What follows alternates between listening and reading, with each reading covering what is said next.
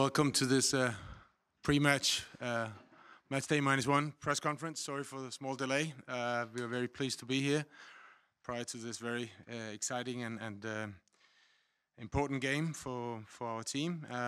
Just a few practical information. We have 1,400 Danish fans in Zagreb. I think they're already having a good party somewhere in the town. We're selling shirts, we're having a good time, and the fans are also looking forward to this match. With me I have our national team coach, who will do a short introduction in a little while. Then we have our captain, Simon Kjær. It's good to have you back. And Pierre-Emil Højbjerg at the far right. We'll do a short introduction in English, answer some questions in English, and when no more questions in English, we will open for questions in Danish and so forth. Thank you. Kasper? Good evening, everyone. Nice to see you, and welcome back. Good to have you here again. Yeah, we can't wait to get started. It's a great game for us. We are in a situation where we, with a win, will be able to win this group.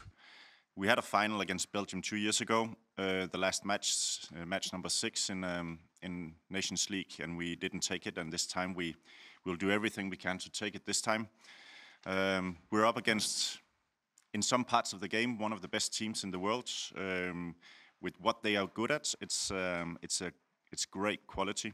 So we obviously have great respect for Croatia, but we also have a strong team, and we'll do everything we can to set up the team as well as possible and fight and play, so we can get the result we want. We're always aiming to win, and we have a dream to win something, and this a group win will be a very big thing for us and for Danish football. So we'll do everything. Thank you. All right, please raise your hand to state your media and who the question is for. There. Hi, I'm Edin from Croatian National Television. Welcome to Croatia. Can you tell us, we read about a lot of injured players in your team. Can you tell us who's missing, and are you able to replace them and find the solutions for tomorrow's game? It's going to be a long speech if I'm telling you all the players that's not here from Denmark. But we do have some injuries. But we have a strong team with us, and it's better for me to talk about the players who are here. We are ready, and we are ready for tomorrow against a very good, as I said, a very good Croatian side. I'm impressed with Croatian football, not only football but sports, and I think we have a lot of similarities.